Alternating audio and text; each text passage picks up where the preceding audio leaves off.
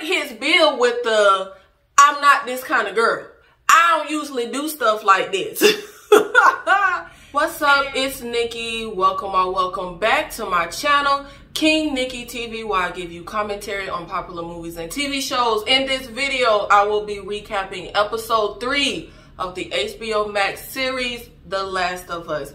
This episode was definitely a complete change of pace, which for some might be a sigh of relief. You get to ease up a bit when it comes to this episode as far as the infected and the tension and everything, and I guess a little gore that goes with that. This episode actually has Elle and Joel kind of in the background as far as the story. The main focus of this episode's story is the story and character development and pretty much life story. Well, life story once, you know, we're in the apocalyptic time of the characters of Frank and Bill. We are first introduced to Bill when Elle and Joel are headed over to Frank's and Bill's, because remember last episode, before Tess sacrifices herself so that they can get away, she tells Joel to take Elle to Tess, not to Tess. Y'all, these names be tripping me up so bad. I'm not good with names. Tess tells Joel to take Elle to Frank and Bill so that they can complete the mission and Joel can just get her off of his hands. And that was like the last favor that Tess was asking. She says, I never asked you for anything.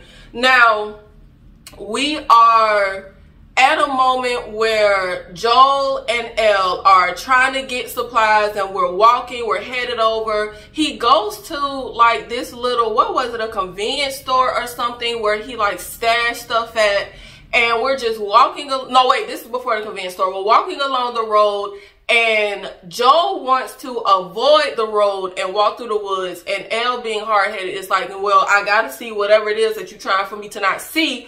And we see a bunch of bones, a mass grave, so to speak. And they close in on a dress on one of the bones and a blanket. And that is when it morphs into a little backstory right at the hit of the pandemic. Like we've seen at the beginning of episodes 1 and 2, where we kind of go back and we see the dress on this black woman. It's a town of people, and the blanket is on her baby. This show is so depressing. Talk about grim. When Elle said that, like, oh my God, like, why did it have to be a baby? Like, why did it have to be a baby? This is so depressing. So basically, Joel tells Elle that the military would try to bring people to quarantine zones, but if the quarantine zone was full, they would just kill you. And I was kind of annoyed, because anytime stuff like this happens when I'm watching movies and et cetera, I'm always like, I don't want to be in a city. I mean, I live in a city currently, but if something like this goes down, I would rather be living out in a small town or the countryside, because I feel like if you're away from mass populated areas, you will have a, you know, slight better chance of survival. So it annoyed me that the military went to like this small town and went to the countryside. Leave them folks alone, like, just to come and kill them. That kind of irked me. Like, Joel says the reasoning was dead can't be infected, but it just feels stupid. Why did you even come get us? Like, just leave us be. I don't know. It just, like, some of the stuff with the military, like I said episode 1, don't trust the military, child. Like, in situations like this, they are just going to kill you. But I don't know, I kind of look for a little logic. Like, the rules as far as the quarantine zone, you can't like just come back in. That makes sense, because you're risking, you know, bringing the infection in, but not being able to leave the quarantine zone or just killing people, that doesn't make any, like, where's the logic? And I guess the logic is supposed to be that the dead can't be infected, but that just still doesn't make much sense to me. But anyway, in the midst of this town, we see Bill in his little bunker. And child, I need a bomb shelter. Like, a little shelter he got. Like, I need one of them. Better than a safe room. But we see him down below. And I thought it was interesting, because you hear the military guys in his house saying they checked the basement. So I'm like, okay, so wait, he built something underneath the basement? But they pretty much cleared the entire town out, and we get to see Bill going through the process of kind of just making this whole town his own town for him solely, where he survives at, getting the power on. He has electricity, he has running water, hot water, a refrigerator. Like, child, it's the apocalypse, but he living good. And we pretty much get to see him going through this town and everything that he's doing to make it safe, keep the infected out, keep people out. And he has a freaking arsenal, tons of supplies. He pretty much just has everything he needs, and he lives pretty self-sufficiently by himself. And we then see he's having dinner, and we saw him like some animal skin. Y'all, child, I didn't want to see that. I'm vegan, I didn't want to see that. But even without that, it was just a disgusting sight. But we end up seeing someone trapped in one of his little holes that you kind of fall in. And we see that it is Frank. And they have a little exchange. We saw in a little preview for an upcoming episode where Bill pretty much is kind of a little reluctant, asks if he has a gun, checks him to see if he's infected. And I'm going to presume, because he has one of the little machines that you kind of put on people's neck to see if they're infected that the military has. So I'm going to presume that either the military left it behind or Bill left his little town to go scavenge at some point. And he tells Frank, because Frank is like, I'm headed to Boston. So he lets him out, and he's just like, yo, Boston that way, bro. You're Boston that way. Good luck. And that's when Frank is like, I haven't eaten in a few days. I'm kind of hungry. Can you send me on the road with some food? And they have the little exchange that we saw from the preview where Bill is just like, this ain't Arby's. Like, I don't need you telling every bum you come into contact with that I gave you a free meal. So you could tell they have like a little chemistry, and I mean chemistry as far as like, you can kind of tell that they're kind of filling each other out as far as am I in danger? Are you safe? Can I trust you? Quote unquote, like trust. And they go back and forth a little bit with this little banter. That's what I meant. And Frank pretty much tell Bill, look, I ain't gonna tell no vagabonds. I ain't gonna tell no hobos. I ain't gonna tell no bums. I won't tell nobody about this meal. So pretty much fast forward, and they are in Bill's house. And as Bill is getting the food, Frank kind of just is looking at stuff, and it's like crazy dust. I mean, like dust. But I kind of feel like if I'm living in this town and it's this world of The Last of Us, I want the town to look run down. I want the town to look like ain't nobody here. Because if anybody come upon me, I want you to not know I'm here, and I want you to just move the hell on. Like, I would want the town to look run down. I wouldn't want it to look lived in, because I wouldn't want nobody trying to come up in here. I don't know. Maybe that don't make sense, but to me it makes sense. But anyway, fast forward. And they go to play a song on the piano. And y'all, I guess I'm slow. I didn't get it. So Frank plays the song terribly. And that's when Bill jumps in to play the song. And you can tell he's kind of, there's like a sadness when he plays the song. And that's when Frank is like, who's the girl you're singing about? Or who was the girl? And Bill is just like, there is no girl.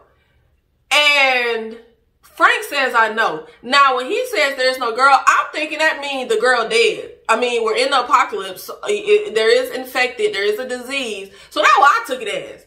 But I was wrong. And I guess I just was a little dense. He meant there's no girl because, baby, there's no girl.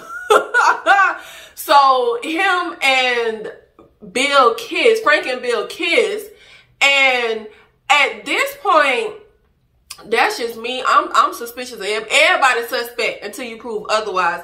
I'm thinking that Frank is kind of, you know, I ain't gonna say he was trying to do anything conniving in the sense of trying to like kill Bill or take something over, but I'm thinking he using what he got. to get what he want. Like, you know, Players Club told you to do. I'm thinking he just trying to get, you know, 3 hots in the cot. Like, he just wants somewhere to stay. I mean, look where they're living. Look at the time. And old boy has pretty much a freaking promised land that he's living at. So I'm thinking old boy's just like, look, I'm going to use my ways and I'm gonna have me a little roof over my head and some food, because the meals, like, baby was in there cooking, like he was cooking.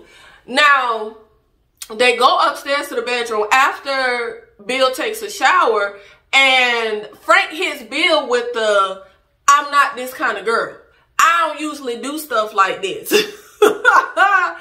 And they end up fast forwarding and they spend the next, what, I can't remember how many times they fast forward and what the years were, but like 17 damn years that they spent here together in a relationship, in love. And even though this was definitely a slower paced episode, definitely didn't get like the action sequences that we got in episodes 1 and 2. And y'all know I don't know nothing about the video game, but apparently in the video game there's like an action sequence in the school in this town. There's certain action sequences when it comes to Bill's town that we didn't get in this episode. I sure hope they gonna put it in somewhere, because the little school scene and whatever the little infected that they introduced in that scene sounds so cool. I don't know nothing about it, I just know what I heard about it. So if you played the game, obviously you know, and if you didn't, trust me, it sounds really, really cool. Got a piece of dog hair.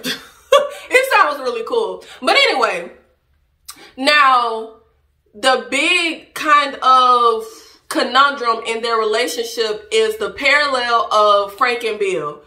Frank is pretty much, you know, you can kind of tell whoever you were before the pandemic is kind of maybe a sliver of kind of who, I want to say maybe like just the undercut of who you are even in this time, maybe depending on what you've been through, because Joel is definitely, for me, well, no, I feel like Joel is still ultimately the same, because it's kind of like how Tess said we're not good people, but that, you know, they've done bad things, but I feel like they are good people. But anyway, hopefully y'all get what I'm trying to say, because it's kind of like when people say, if you stingy with money, you'll be stingy without money. Like, money doesn't change you, it just enhances who you are. That's kind of what I'm trying to say. Like, whoever they were pre-apocalypse is pretty much the foundation for who they are post-apocalypse. And you can pretty much see that Bill was already antisocial, a survivalist, and that pretty much plays a big part in who he is in the apocalypse. And Frank is more a people person, still smart, still surviving, but way more, you know, hope in humanity and liking people. Child, Bill don't like people. And he ends up, which maybe I missed something, but I did not realize that this is the folks that was on the radio with Tess and Joel playing the 70s and 80s music and stuff like that. I did not realize, but this is them. I realized it in this episode. I don't know if maybe I missed something in the previous episodes, but I got it in this episode. And the big conundrum is that Frank pretty much doesn't just want to live to survive. He wants some semblance of enjoyment in his life. And Bill, on the other hand, is just about survival. For example, Bill just pretty much wants to use their supplies, obviously use their resources in a smart way. And not to say that Frank does it, but Frank wants to use some resources to like dazzle the place up. He wants something nice to look at. He wants their home to feel homey. And I feel like that is a really good kind of analysis and question when it comes to the people in this world. For me, I wouldn't want to just survive. I would want a purpose, and I would want some type of enjoyment in life. But I don't know if enjoyment, that's kind of a strong word for me in this time, because everybody wouldn't be lucky enough to live in this town. If you're just living in the world, even if you're in a QZ zone, for me, I'm used to enjoyment a little loosely, but I would like to have a purpose. I wouldn't want to just simply survive. Now, we end up fast forward, and they was playing me, y'all. They was playing me because I was just feeling like somebody was going to die. I just was feeling like somebody was going to die. And I felt like you would obviously feel like Bill would be the one to survive because he is seemingly the stronger of the two. And I was like, you know what? I bet you Bill the one that's gonna die and Frank the one that's gonna be here. And we get a scene where Raiders come after they had dinner with Tess and Joel, which was a great scene. Frank was like, yeah, I was talking to this woman on the radio, and yeah, she sound nice, and they coming over for dinner, and he just went on with whatever he was gonna do, even though Bill was like, hell no. But anyway, they get this relationship where they kind of trade and different stuff because they have stuff in the QZ zone that they don't have, and Joel is telling Bill about the fence probably won't even last a year, and he tells them Raiders are going to come and gives them a little insight into how they can get past, you know, the little stuff that traps up the infected. And we see the Raiders come, but I was confused because baby Bill was out there as a one-man army fighting the Raiders while baby Frank was asleep. And I'm like, hold on baby, if folks is attacking us, can you wake me up? Like, that was crazy to me, but I was so annoyed. You know the thing that really gets on my nerve when I watch movies and stuff? If somebody is shooting or fighting and if folks call their name, that pisses me off so bad. Like, why are you distracting the person and taking their attention off of what they are doing when they are shooting or fighting? Oh my God, that irks me so bad. That irks me so bad. And Frank does this. Bill is out there shooting, and Frank goes out there, he's like, Bill. And of course, Bill turns around to him and get his ass shot. And I was like, child, you got your man shot. You got him shot because he had to turn around and pay attention to you, child. So I'm sitting here like, dang, man, I was wrong. It's Bill that's going to die. Bill is shot. And he's like, call Joe. Call Joe. You can't be here by yourself. And fast forward, he survived. I don't know how the hell he survived. I'm going to assume that the bullet must have just went through, because I feel like if the bullet stuck inside you, child, and ain't nobody a surgeon or a doctor, like, you kind of just dead. But if the bullet goes through you and it ain't stuck inside of you, you probably have a higher chance of survival, even if ain't nobody medically trained. So I'm gonna presume, child, the bullet went through him, because how he survived? But anyway, fast forward, they pretty much live out their life here. And we end up seeing, after they fast forward, that Frank is in a wheelchair. He seemingly has some kind of disease. I don't know if it's cancer. I don't know if it's MS. I don't know, child. He got something and he in a wheelchair. And he pretty much tells Bill that he wants to just have a good day. Good final day. They're going to go to a shop. Frank's going to wear, Bill is going to wear whatever Frank tells him to. They're going to get married. They're going to have a lovely meal. They're going to drink wine. And they're going, and not they, it ends up being they. But as Frank is telling him, he's going to just lay in bed next to him and fall asleep in his arms. And that'll be the end. Never wake up. And so they end up doing this. And I feel like it's pretty easy to see this coming, that Frank is gonna just go out with him, which he ends up doing. And by the time, I was kind of unclear on the time frame. After this, by the time Joel and Elle gets to the Bill's town, we see Flowers are dead, right? And hold on, child, how Flowers die outside? I was confused on that. Because I know they could die in your house, but don't flowers live outside? How did flowers die when they was outside? But anyway, maybe I, I ain't got no green thumb. I don't know. Maybe I don't know what I'm talking about. But how did the flowers die outside? But anyway, the time frame of when they went upstairs and had their final good day, the flowers had time to die outside.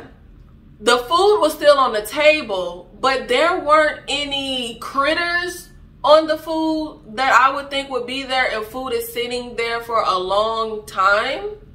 So I'm not clear on how much time went by.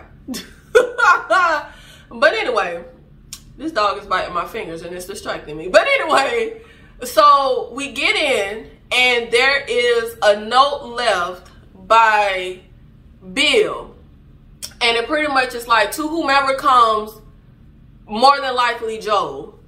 And I feel like this letter is so freaking important, and I feel like this letter is kind of a catalyst to the relationship that we're about to see with Joel and Elle, and a catalyst to, like, episode 1, Joel introduction, we got a certain Joel. Then when they time jumped to 20 years, we were introduced to a certain Joel. Now I feel like we finna get another Joel, because he is about to be in a situation where he couldn't protect his daughter, he couldn't protect Tess, and obviously, logically, we know that it wasn't that he couldn't protect his daughter or Tess. Those were situations that were out of his control. But he is in a situation where he feels like he couldn't protect the people that meant the most to him.